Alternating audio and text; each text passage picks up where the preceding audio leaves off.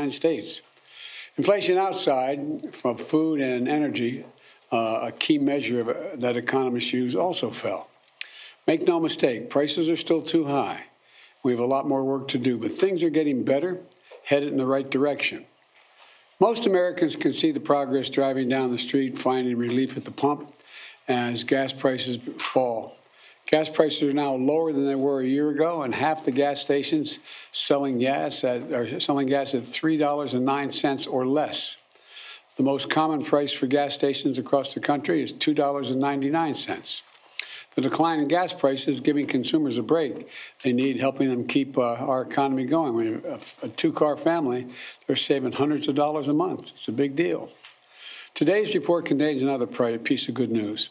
Food inflation has slowed last month, providing much-needed relief for millions of families at the grocery store. This is welcome news for families across the country as they get ready for the holiday celebrations and for family dinners. It's also important that we put today's news in a broader context. When I took office, we inherited a nation with a pandemic raging and an economy that was reeling. We acted quickly and boldly to vaccinate the country and to put in place a new economic strategy. A strategy built on an economy that was based on from the bottom up and the middle out. Now, 21 months later, we can see how our economic plan is working. We've added every single month of my presidency, we've added jobs. Total of 10,500,000 new jobs.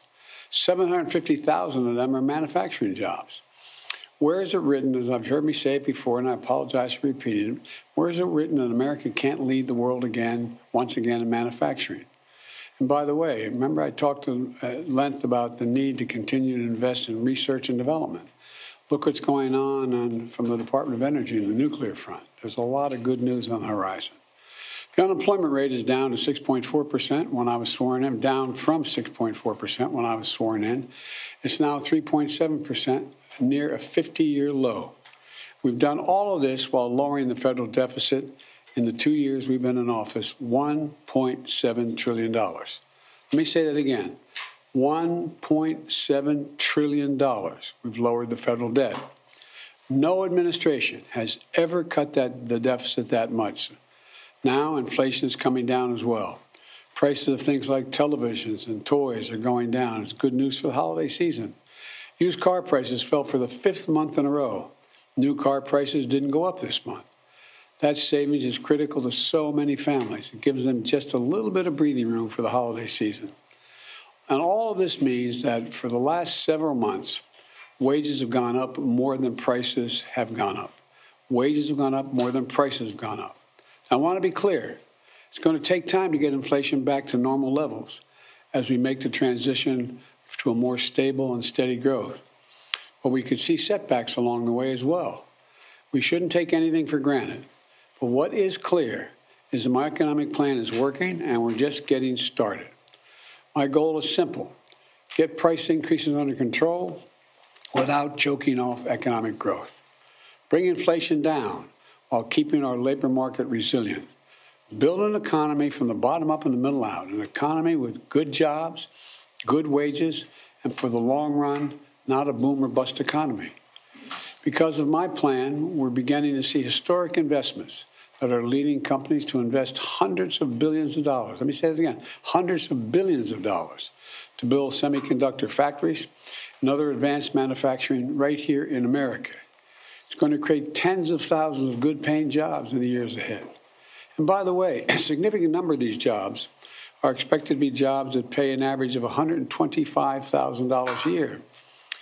Many don't require a college degree, so things are looking up. So what's next? Because of my plan, we're taking powerful actions to lower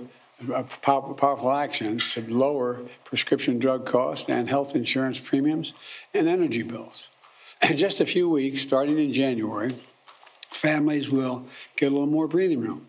They've been told for some time since we passed the legislation that we're going to be able to lower the price of drugs. Let me give you just one example. Coming January 1, seniors with diabetes on Medicare are going to pay no more than $35 a month for a prescription of insulin. Up to now, they've been paying as much as $400 a month. That's a genuine savings for seniors. This matters so many families with loved ones who have diabetes and rely on insulin to survive, going from an average of $400 down to $15 or $35 a month. In January, they won't have to choose between paying for their insulin, and in many cases, putting food on the table. It matters. It's real savings to people, and it's just about to kick in. The same is true from healthcare to clean energy. By taking action, we're making real progress in strengthening and stabilizing our economy, giving Americans across the country some breathing room in the process. Look, I know it's been a rough few years for hardworking Americans and for small businesses as well. And for a lot of folks, things are still pretty rough. But there are bright spots all across America where we're beginning to see the impact of our economic strategy. And we're just getting started. I've said it again, I've never been more optimistic about America's future. And today's news gives me another reason to be optimistic about that future. We're building a better America, an economy from the bottom up and the middle out, not the top down. When the poor have a shot, the middle class do well, the wealthy always do very well. We just have to keep going. I know we can get this done. God bless you all, and may God protect our troops, and I'll take questions. I'm going to be seeing you all a little later this afternoon. I'm not taking any questions right now. Thank you very much. Can you say when you expect prices to get back to normal, Mr. President? I hope by the end of next year we're much closer, but I can't make that prediction. I'm convinced they're not going to go up. I'm convinced they're going to continue from there. Do you plan to veto the NDAA over the vax requirement?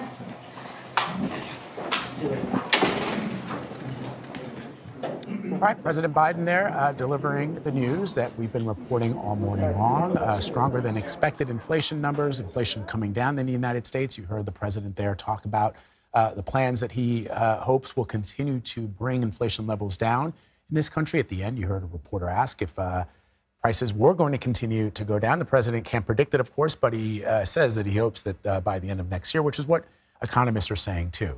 We heard Janet Yellen in that interview with Norah O'Donnell for 60 Minutes echo much the same sentiment, that the intention is, as the Federal Reserve continues to raise interest rates, which we expect that they will do again, that will continue to drive inflation numbers down.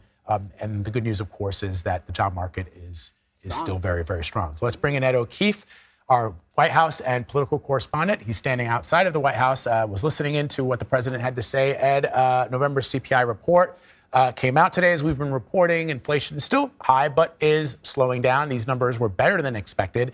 The market is up. You heard the president of the United States there responding to those latest figures.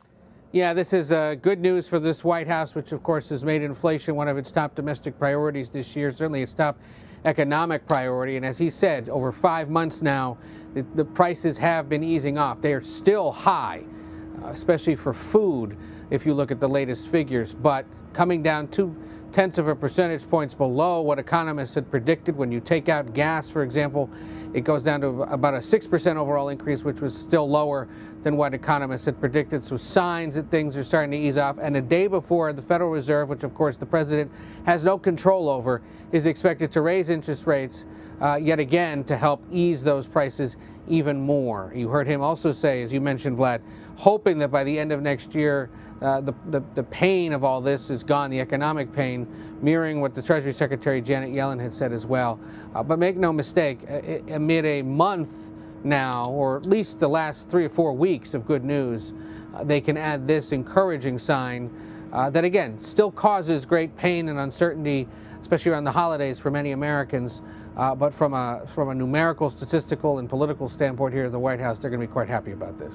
You know, you mentioned the Federal Reserve. The expectation is that there's going to be another hike, probably 0.5 percentage point, based on what the Federal Reserve has been forecasting to us. But, you know, with each hike, there always comes the question of whether or not the Fed is going a little too far, whether or not we're going to dip into a recession. I wonder if you've heard any of those concerns coming out of the White House.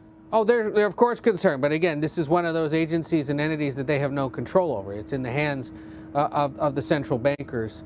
They're anticipating here, as everyone else is, that 0.5 percentage increase. Anything less or more than that would be seen as confusing.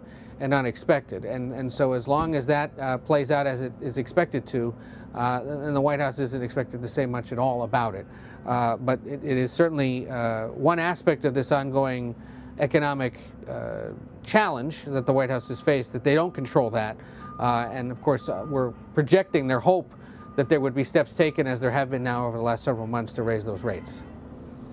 This afternoon, Ed, as you know, the president will host a ceremony on the South Lawn to sign the Respect for Marriage Act. Who will be in attendance, and is he expected to deliver any remarks?